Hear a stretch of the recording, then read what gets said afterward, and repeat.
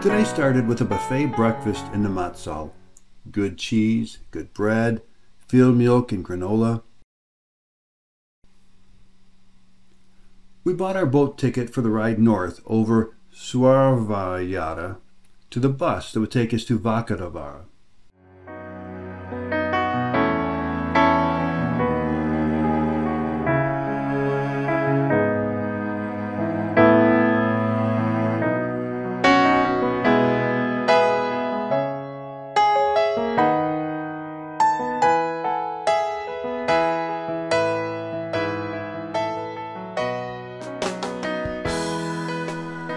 The Kungsleden hikers that are purists walk this section of road. Our bus passed some of them at 70 kilometers an hour. I'm not so pure. The bus stopped for about an hour at the halfway point for a driver change and fika. Uni was enjoying some ice cream named after her when our bus driver walked into the combined restaurant and gift shop with the other driver. And as they passed us, he said to him in Swedish, "They couldn't be that dumb, could they?" They found the missing passengers on the other bus. After a careful head count, we headed north. Suddenly, the bus pulled to the side of the road and opened its doors. We got off at Vakadavara cabin, which was just meters from the road. Without planning it, we realized that we had all taken some bread, butter, cheese, and pålägg, which is sandwich meat, from Saltoluokta's breakfast buffet to eat for lunch. I'm not recommending it, it's not the right thing to do, but it is what we did. Lunch with this beautiful view, followed by a steep climb and heavy winds and light rain. My backpack was heavy with a fresh resupply.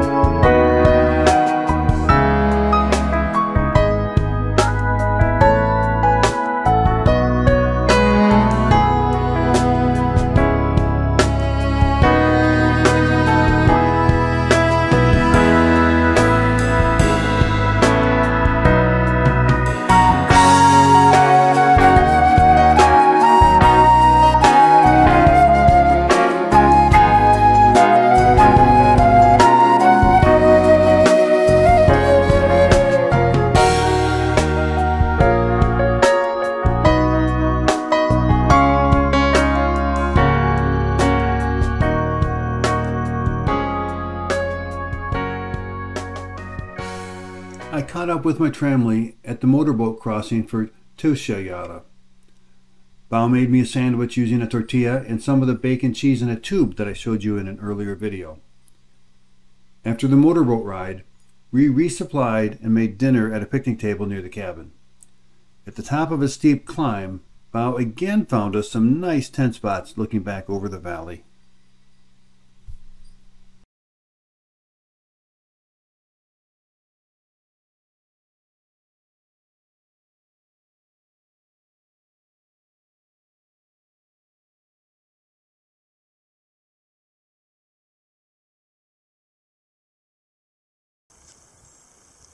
So you walk around, or walk along, while following the blazes.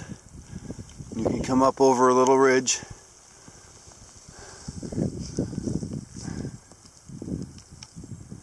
It's not too bad. Today was a 20-mile day, more than 30 kilometers. The big realization for me was that it was a long day, but nowhere near as tough as our first full day when we hiked basically the same distance all the way to Teusajaure. Was I in better shape? Maybe the terrain is easier on the northern end of Kungsleden? If you've hiked it already, what do you think? If not, when you do hike it, pay attention to the differences and leave a comment below. If someone is going to hike just part of Kungsleden, which part would you recommend?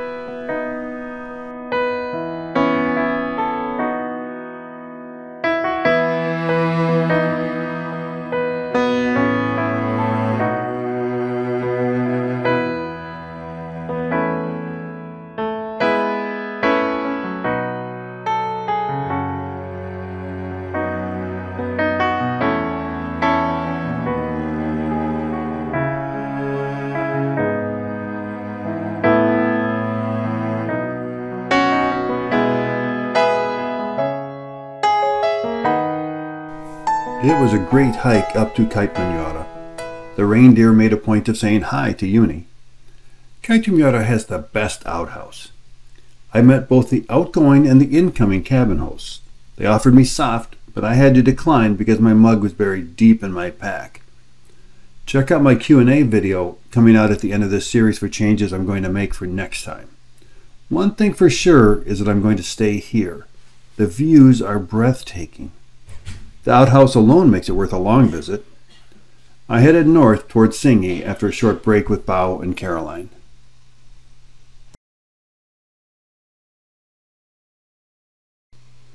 What can I say about Singi? I had seen several places that Singi is a great place to just hike past. It's a nice enough cabin. The views are spectacular like everywhere else along Kungsleden. You might decide to head east to Nissonjokk or to climb Kebnekaise. Watch all the trails in this area very carefully though. There are lots of them and they all have red blazes. They don't all go where you would like them to go.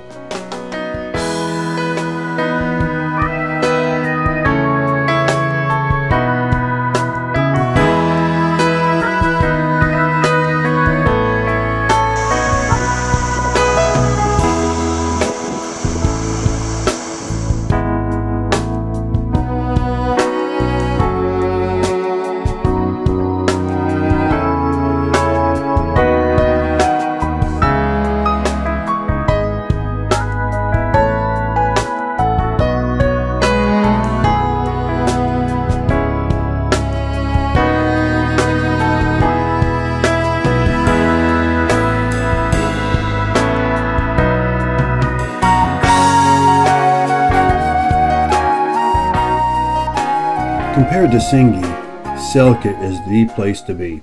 A store, chocolate and other snacks, pop, food, a picnic table out of the wind. We met a young German man while we were eating here. He was maybe still in his teens. He was near tears. His sister had just gone home as planned, and now he had to hike alone. He said he was lonely over and over again, but I think he was really scared. We encouraged him the best we could. Caroline was able to talk with him in German, which seemed to comfort him a lot.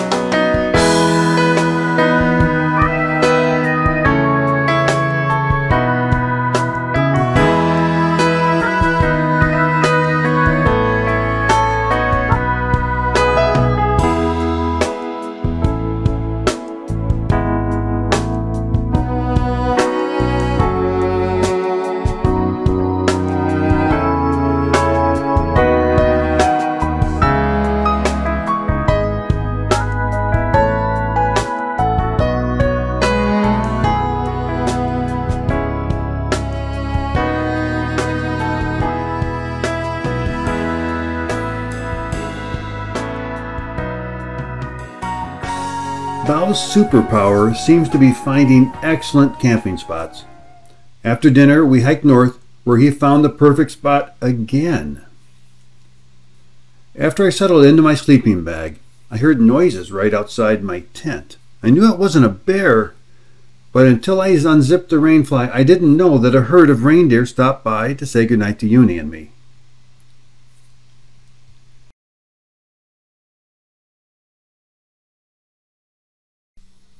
It was cold last night. A little frost on the tent never hurt anyone. Being so far north, the sun stays low near the horizon, giving long shadows until late in the morning. We're going to go up and over at Tjäktja Pass today. It's the highest point on Kungsleden.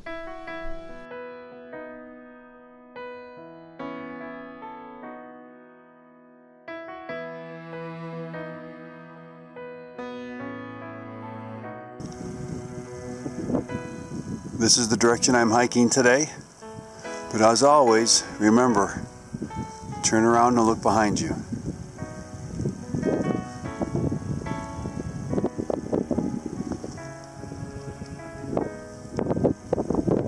That's where I came from beyond the bend a few hours ago.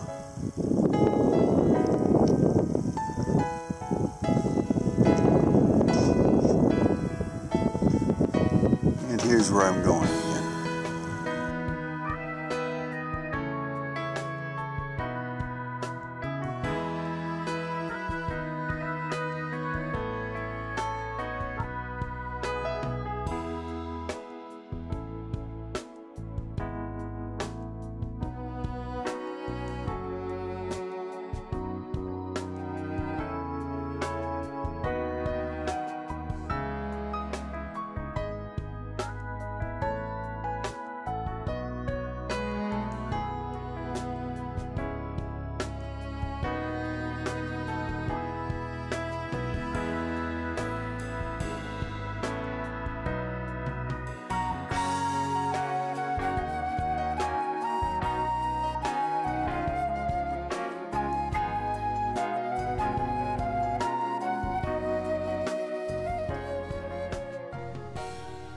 The views down the valley leading to Tjäktja Pass are memorable, very memorable. Here are Bao and Caroline. We're on our way to the top. We stopped for dinner in the emergency shelter on Tjäktja Pass. Some people we had met before stopped too. Everyone emptied their packs of extra food, especially snacks and chocolate. We helped each other eat all this extra weight. We're only 2 days from Abisko now, so everyone knows that extra food is just extra weight. With all the people and all the stoves, the emergency hut warmed up very nicely. It had become our routine to have dinner and then walk for an hour or so before stopping for the night. Today was no exception. We passed Tjäktja, which was too far off the trail to be interesting to us. We found a nice little prairie to set up in. It was windy, but we were almost home.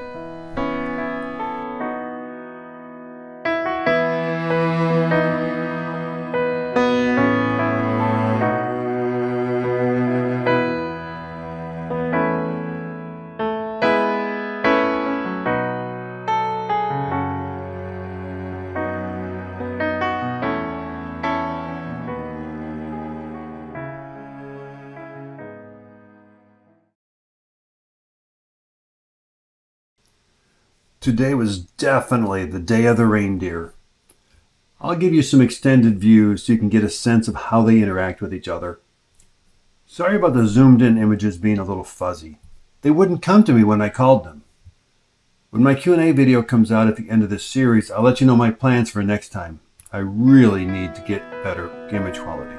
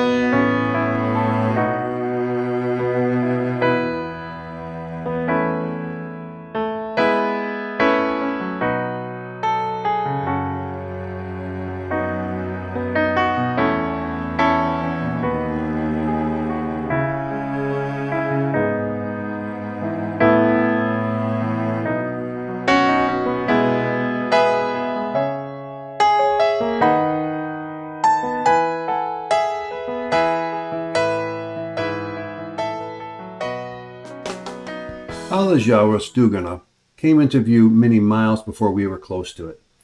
It made the hike seem like it took much longer than it really did. The windows facing south over the bridge give a view that rivals Kaitumjaure.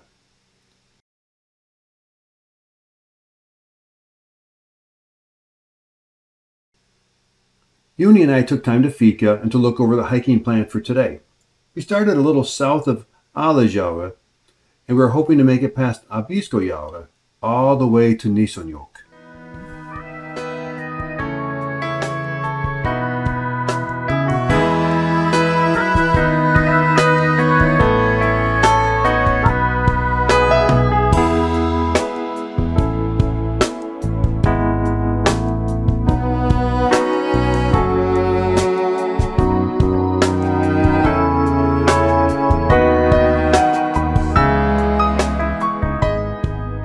We followed Kungsleden up the west side of Alesjaure. The helicopter landed just long enough to triage a patient and to load them up. I hope it was a wilderness delivery rather than the pickup of an injured hiker.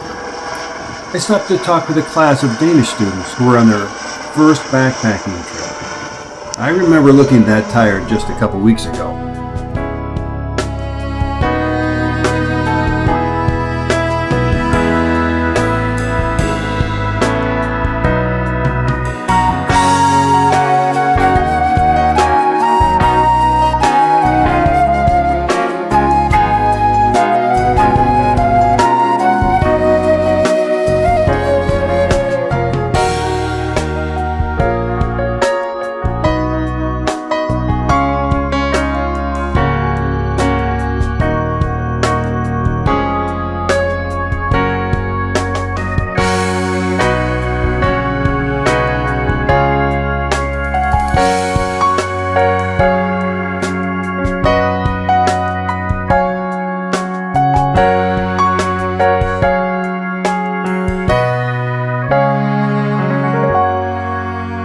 The weather changed very gradually during the day, from overcast to light sprinkles to a solid rain.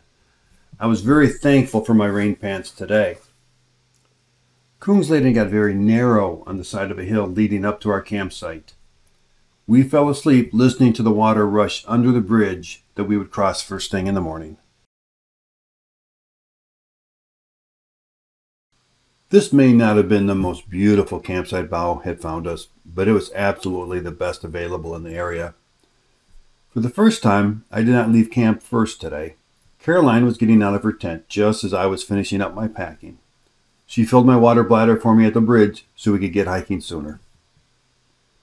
We made a quick stop at Alesjaure for a snack and continued north along the east side of Alesjaure. It was a hiking day. We kept moving, and the weather was great. Bao caught up to me and we finished the hike to Nissonjokk, where we set up camp for the night. We made a quick run without our packs into Abisko and back again.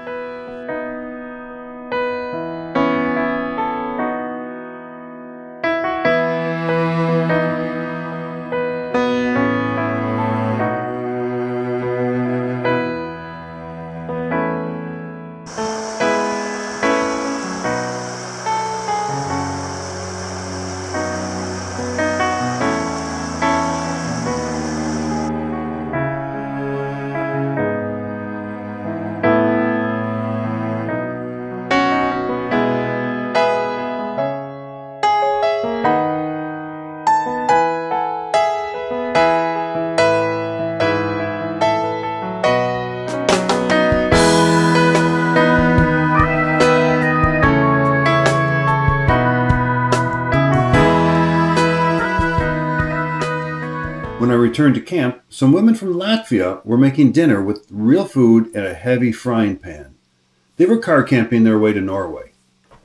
They were making some kind of a stir fry and invited me to eat their leftovers. Unfortunately, I had to eat straight from the cooking pan because they had filled my mug with wine.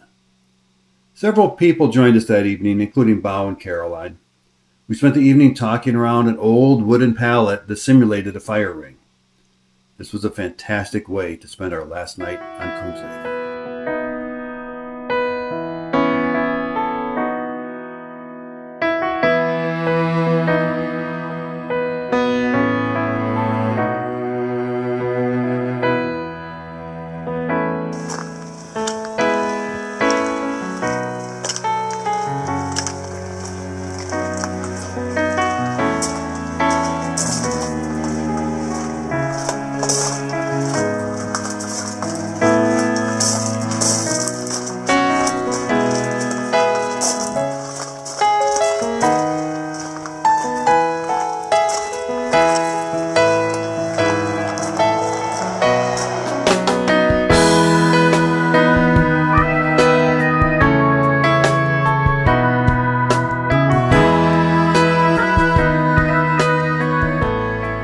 finally able to check out my bruise from 2 weeks ago when we got to our hostel. I can't imagine how big it was when I first got it. We did a lot of damage to the breakfast buffet at the Abisko mountain station with the friends we had met over the last few weeks. Uni embarrassed me with all the food she ate. She can't stop talking about our next adventure together. As I wrap up the Kungsleden trip reports with pictures to remind you of the beautiful views, I want to let you know that a Q&A video is also in the works. It'll be the final video in this series and should come out a couple weeks after this one. Be sure to leave any questions or comments below so I can include them. I will also be sharing the changes I'll be making next time. You may be surprised at some. I hope you've been enjoying this video series, and even if you haven't, please be sure to share this video with those adventurous friends of yours. See you later, bye.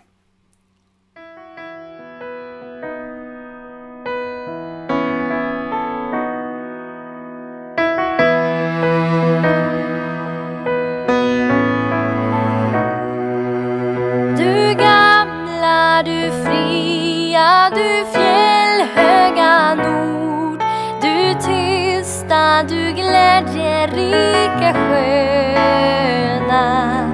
Jag hälsar dig värnaste land upp på jord. Din sol, din himmel, dina ängder gröna. Din sol, din himmel, dina ängder gröna.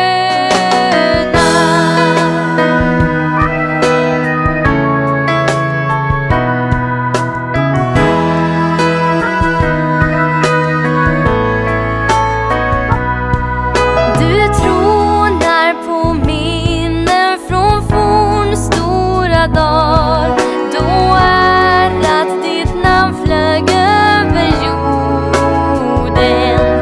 Jag vet att du är och du blir vad du var. Ja, jag vill leva, jag vill dö i Norden. Ja, jag vill leva, jag vill dö i Norden.